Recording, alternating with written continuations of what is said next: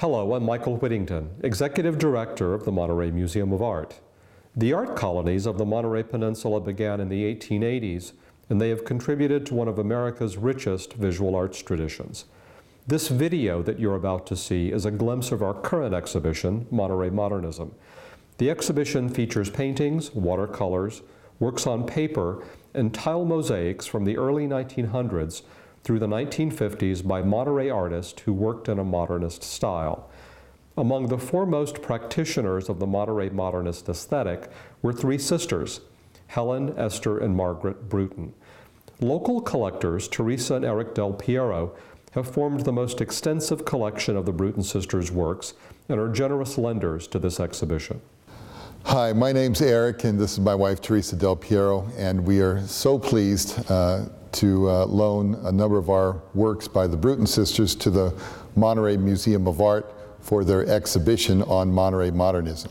The Bruton sisters are very special to us. We actually purchased a home that the three sisters lived in and had their art gallery on site, or I should say art studio on site. And the interesting thing about the sisters is we unearthed some stepping stones in the backyard when we were getting ready to demolish the building and discovered that they had mosaics on the bottom of them. We found buried treasure in the backyard of the old house. It intrigued us. We wanted to learn more about the Bruton sisters. We knew that they had a kiln on the property, and we found a lot of little bits and pieces of things and started to do some research, started to learn about who these women are.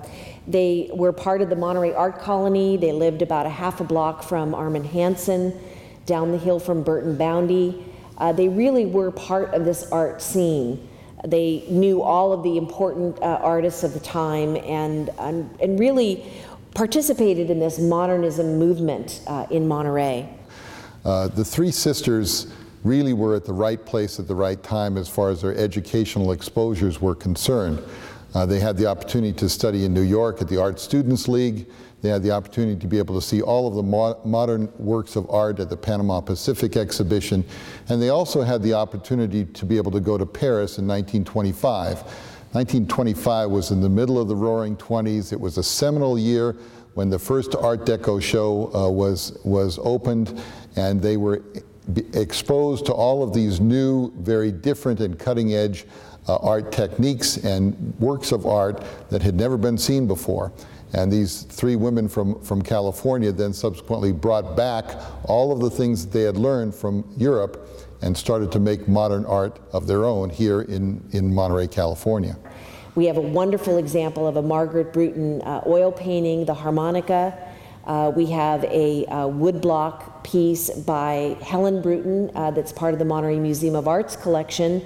And we have a wonderful terrazzo piece by Esther Bruton. The Bruton sisters were very, very dynamic artists.